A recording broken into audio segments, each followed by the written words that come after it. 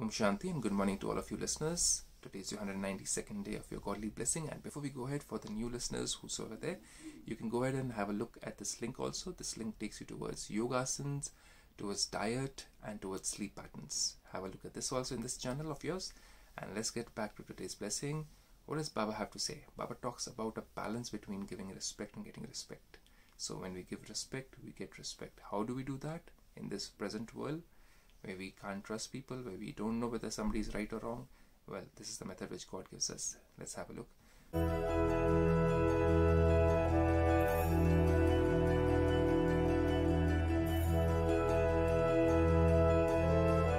Baba says in today's blessing, may you be a master and a child. We need to know where to become a master, right? And where we need to become a child. Somebody who's low-lying, listen to everybody. Master, giving suggestions. Who gives regard to each one's advice and receives regard from the whole world. Each one's advice we have to give regard to.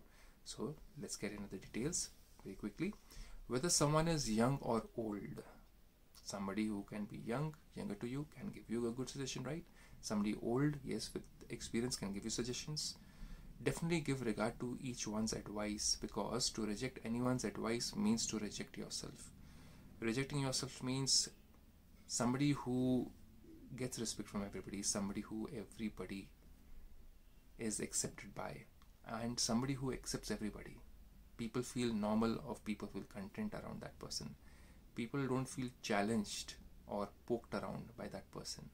So who are we? Are we somebody who give regard to the young people who come and give us suggestions, and also to the people who are elder to us give us suggestions? So what do? Baba says, give regard to each one's advice, because to reject anyone's advice means to reject yourself. You never know, that advice could take you somewhere else in life, could change your life totally, could be from a younger person. But if you reject that, and if you think that yes, I am somebody who's experienced, or I am elder person, I have got the knowledge of everything. That's what we face in Brahmakumaris. Let's say I'm a younger person, I'm supposed to share this knowledge, divine knowledge or godly knowledge with somebody who's elder to me. With regard, we do that, obviously.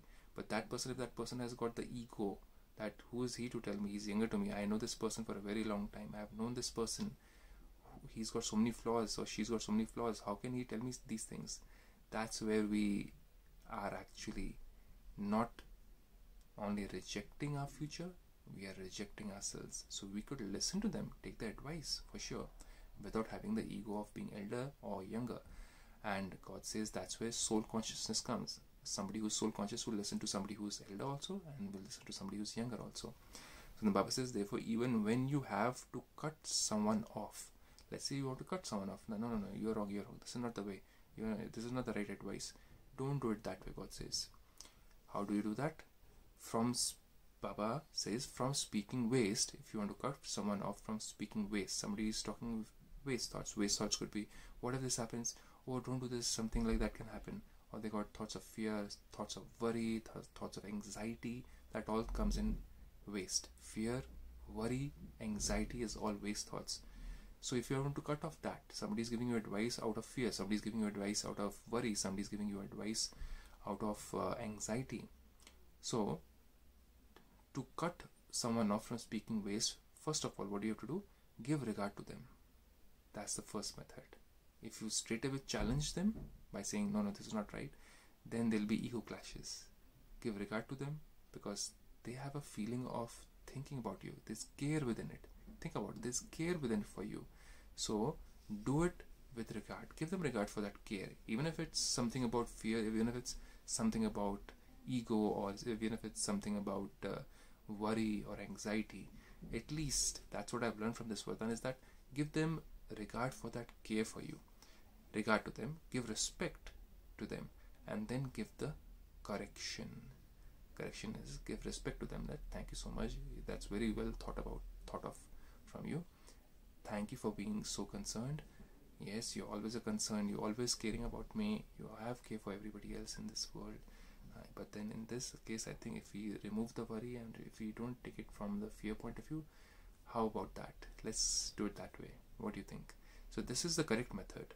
When you are filled with the sanskar of giving regard in this way, God wants us to become somebody who gives regard to everybody. you will then receive regard from the world. So what does a king receive?